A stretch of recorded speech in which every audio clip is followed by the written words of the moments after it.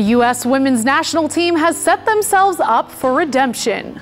With a 2-0 victory over top-seeded Germany, the Americans are headed to the World Cup final with the hopes of this time walking away with a different outcome than when they were in the same position 4 years ago.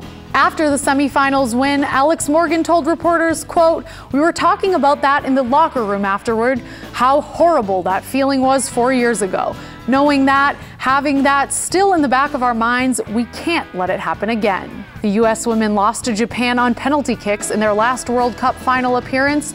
It's been 16 years since they've brought home the title. For the Americans, their toughest game may already be behind them. Their nail-biter win over powerhouse Germany proved they can compete. Now they sit and await the winner of the England-Japan match Wednesday to see who their final opponent will be.